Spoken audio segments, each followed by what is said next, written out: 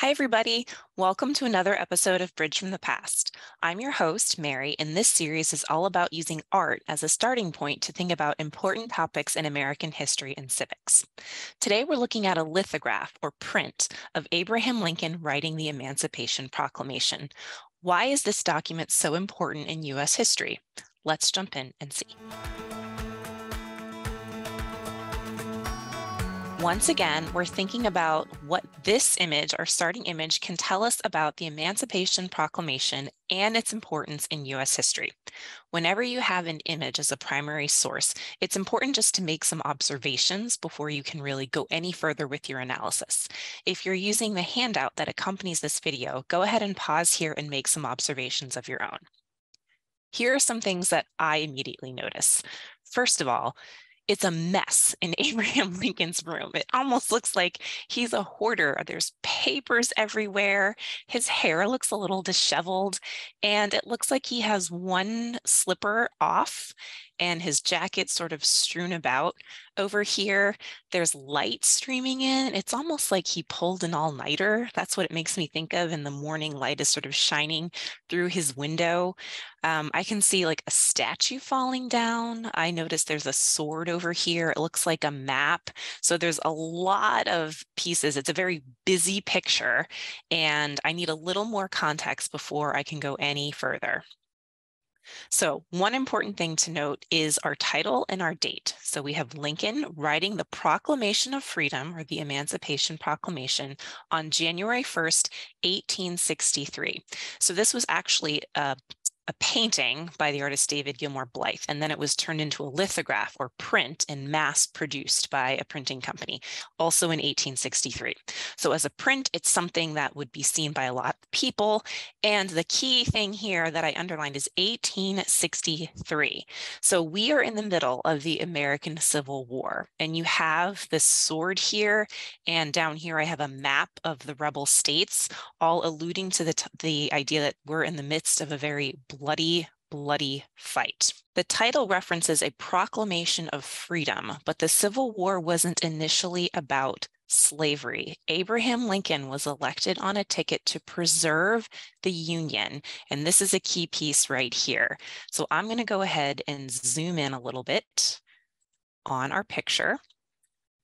All right, so this is January 1st, 1863. Lincoln is in the middle of writing this proclamation. So it says a proclamation here. It's still a little fuzzy, but here's that map of the rebel states that I mentioned just a minute before. But I can see, like strewn about here, there are a lot of references to people and groups that were fighting or wanted to end slavery for a very long time.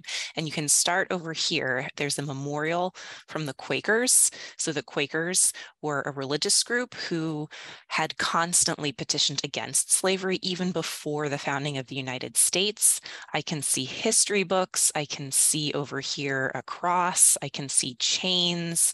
I can see courts. That's a map of the world, something with Daniel Webster, so another great statesman. So there's all these allusions to people and groups that had tried to end slavery before Lincoln's time, before the time of the Civil War.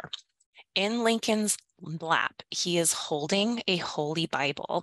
Underneath the Bible is a Constitution of the United States. So again, it's still a little fuzzy, but you've got to trust me here in the Library of Congress that is the Constitution in his lap. Lincoln personally abhorred slavery, but he wanted to end slavery through constitutional means. And something that this picture does, which is a little misleading, is it makes you think he sort of did this overnight. He was up late thinking, how am I going to do this? How am I going to do this? And the Emancipation Proclamation happened. But that's not actually the case. What you have here is a draft, a preliminary draft of the Emancipation Proclamation, and this is in July of 1862.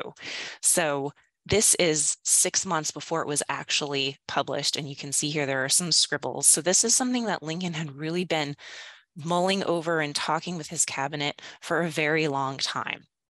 I'm going to go back into our image. Lincoln will use his powers as commander-in-chief, so a military action, to end slavery in the states in rebellion.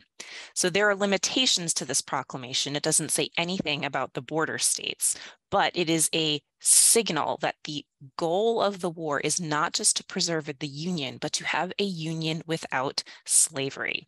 And in the closing of the Emancipation Proclamation is this line, which I think is so perfect. It says, quote, "And upon this act, sincerely believed to be an act of justice, warranted by the Constitution, upon military necessity, I, Lincoln, invoke the considerate judgment of mankind and the gracious favor of Almighty God."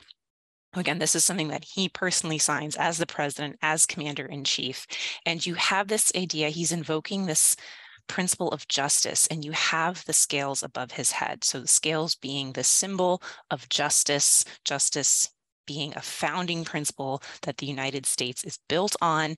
He invokes this, he invokes the idea of morality, he invokes the Constitution in putting forth this document, which is officially published on January 1st, 1863.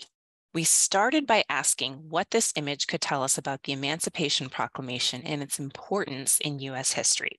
We learned about some of the symbolism in the print, Lincoln's goal of using constitutional means to end slavery, and how the Emancipation Proclamation signaled that the Civil War was a war to end slavery from here on out. But as always, there is so much more to this story, and now I'm going to turn it over to you. What questions do you have? What comments do you have? I'd love to hear your thoughts in the comments below. If you learned something, be sure to like this video and subscribe to our channel to be in the know about other resources and contests, anything to help you through the school year. I'll be back soon with a new image to help us think about important topics in U.S. history and civics. Until then, everybody, take care. Well, I'm done studying. That video filled in all the blanks for me. Well, just in case you need more help, the Bill of Rights Institute's YouTube channel has tons of videos on American history, government, and civics. From primary source document breakdowns to historical image analysis, whether you're studying for a test or just interested in more, they've got something for you. And they put out more videos all the time. Really? Well, in that case, there's no harm in brushing up on a few more topics. Check out another video here and be sure to subscribe here so you are never left out.